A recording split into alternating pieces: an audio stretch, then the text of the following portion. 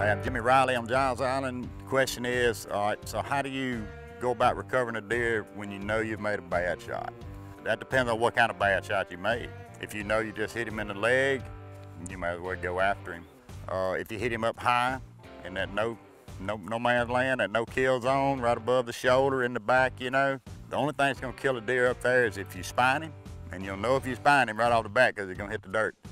Or if you hit that artery up on the spinal cord, it's gonna be tons of blood, and he's gonna be laying out there within 100 yards. He's gonna bleed out quick.